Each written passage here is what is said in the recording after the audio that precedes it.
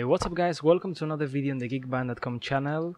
Today we are going to solve or almost try to solve the IMEI problems of some Xiaomi Redmi Note 2 that have problems with the IMEI. They have a wrong IMEI, two wrong IMEIs, so we are trying to solve this problem today. First thing you have to do is you have to go to this webpage. This is the geekband.com blog, and you have to download these three files. I'm gonna leave you the links in the description. The first thing you have to do is to download these three files. I have the three files here in the desktop, but I have to tell you, just in case you have any problem during this process, you have to know that you are not going to lose the warranty of the mobile phone with Geekbang. So this is a very fast method to solve this problem, but if you have any problem during the method, or if you don't want to use this method, you can send the smartphone to Geekbang, but you have to send it to China, so we think that this method you have to do it at home. That it will be more quick if you want to solve the problem of your own. But you have to notice that you are not going to lose the warranty of the smartphone with this method. The first thing we have to know is to uncompress and install the drivers. The MTK drivers are these, so you have to uncompress these two files.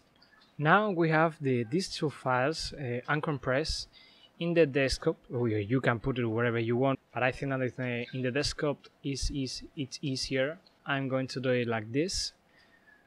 But first I have to tell you that what we are going to do right now is to install the drivers, the MTK drivers, but you have to know that this method is not working, I don't know why, but it's not working on Windows 8 and on Windows 10.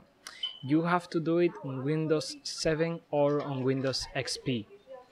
So I recommend you to do this on Windows 7 or on Windows XP, as you can imagine, of course. So we're going to SP driver, and now we are going to open this file driver install. Now this is next again, and install. Once we finish to install these drivers, these MTK drivers, we have to reboot our computer. So I'm going to reboot and continue with this tutorial.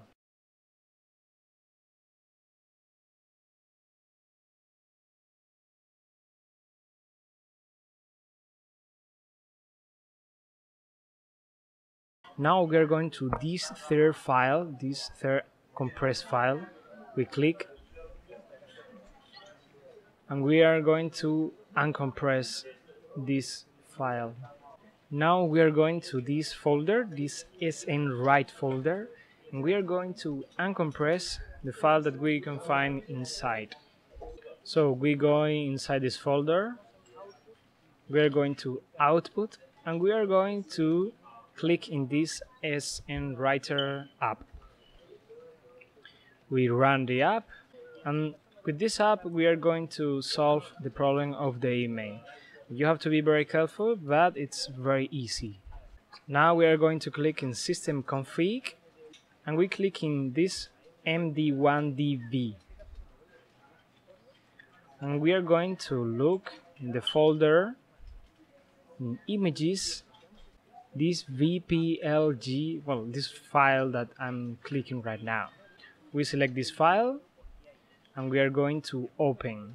Now we are going to APDV and we select this first file, this APDV, the first one, not the second one, because you can find two.